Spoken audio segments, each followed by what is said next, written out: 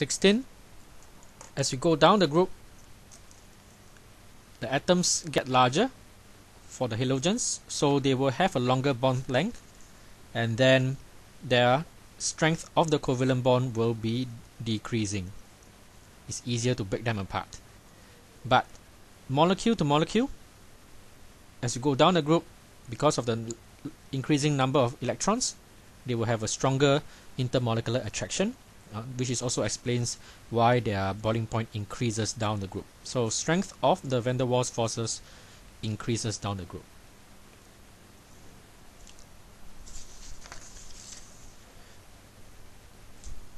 (17) Manufacture of ammonia. It might be useful for you to remember straight off that a low temperature will have a higher yield and high pressure will have a higher yield. If you can't remember the yield, you can write out the equation, equilibrium, remembering it's exothermic, and then understand that low temperature will shift the equilibrium to the right side. High pressure will shift the equilibrium to the side that has less gas molecule, which is also to the right side. So now we know that low temperature and high pressure gives us a higher yield of ammonia. We have to check which one corresponds to the shape. So this one, as we increase the pressure, the yield of ammonia increases, and the yield of ammonia is higher when temperature is lower. So D is the graph. 18,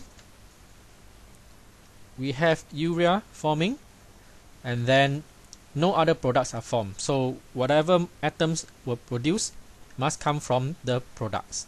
So we have ammonium as part of the products, part of the reactants already, and then we see what else is missing. We have one nitrogen still unaccounted for, and one carbon and one oxygen. Okay, so then we tally up, we can see that the left side, the atoms balances out the right side atoms. So NH4 will be plus, and the other cyanide will be CNO minus.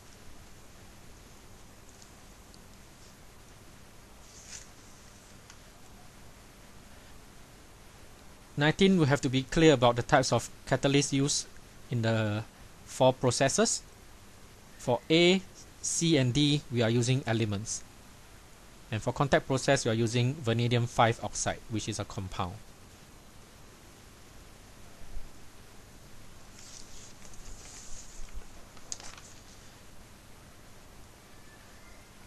Ethene and steam, this is a hydration reaction. 2 molecules combine to form one single molecule, so it is an addition reaction also, okay, when they combine to form one single substance. 21, what is true of every nucleophile? We have some nucleophiles here, and we can see that they not necessarily have to be negatively charged. We have neutral substance like water and ammonia, but what they must have will be a lone pair of electrons, so that they can go and attack partial positive carbons.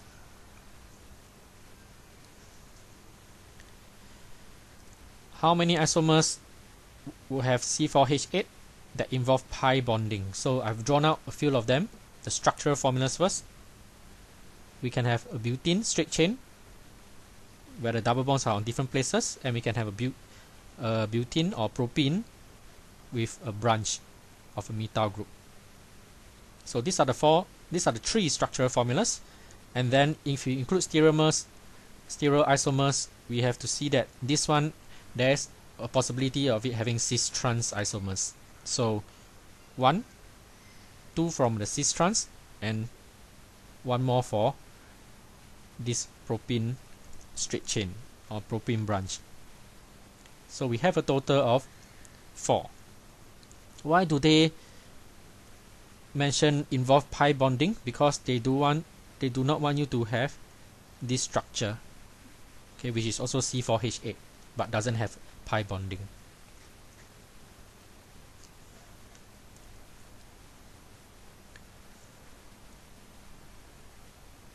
We have two functional groups here, aldehyde and a ketone. Which one will react with both? We have option C that reacts with both ketones and aldehyde, your hydrogen cyanide. Okay. Dichromate will only react with aldehyde, the one can be oxidized. Same for phthalate solution, and sodium hydroxide reacts with neither.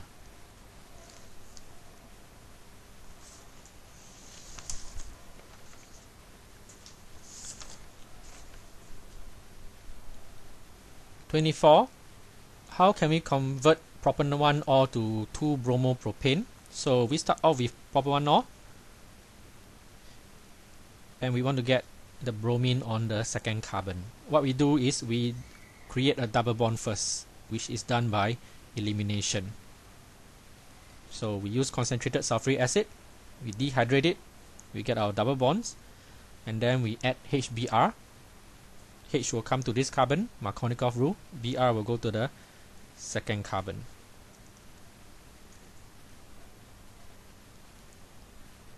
Okay. If you eliminate for option A and do bromine, then you get Br across both carbons, which is not what we want.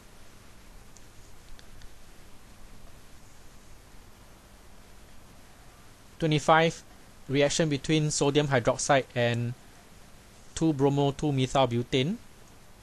First of all, you must realize that this is a tertiary halogen alkane.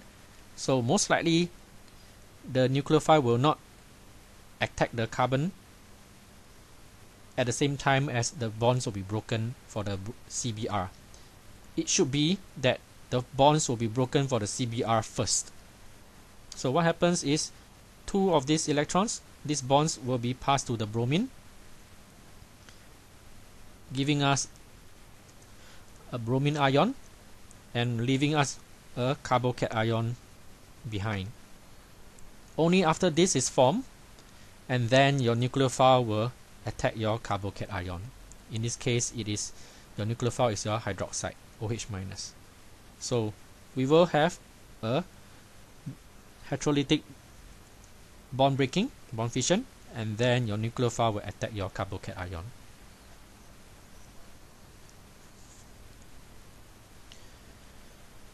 (26) require a bit of reasoning out.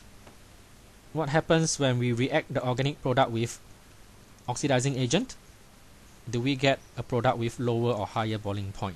So first of all, we have our alcohol, primary alcohol. It will go to an acid. Both the product and the reactants have hydrogen bonding. And actually the acid has a stronger hydrogen bond. Okay, because there are two ends where it can undergo hydrogen bonding. So the product actually have a higher boiling point, which is not what we want.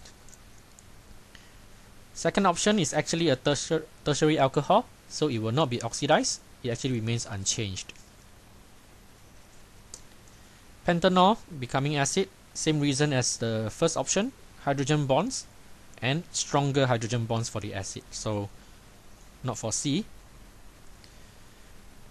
Penta-2-or, we will have hydrogen bonding, and then when it oxidizes it becomes ketone, which is permanent dipole, which is a weaker intermolecular attraction.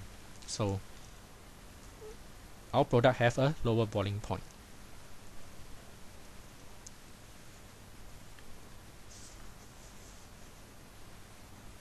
(27) Complete combustion of ethanol.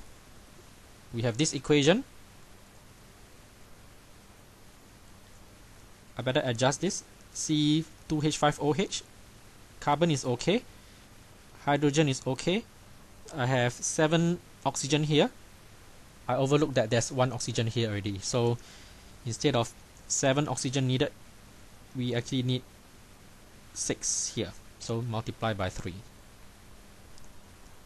Once we have this, we know that if I have 0.1 mole, I will need 0.3 moles of oxygen. And understanding that 1 mole of gas will occupy 24 dm cube under room temperature pressure, 0.3 moles of gas will occupy 0.3 multiplied by 24, which will give us 7.2. Okay, so do watch out for the oxygen here, and make sure you include it in when you balance your equation.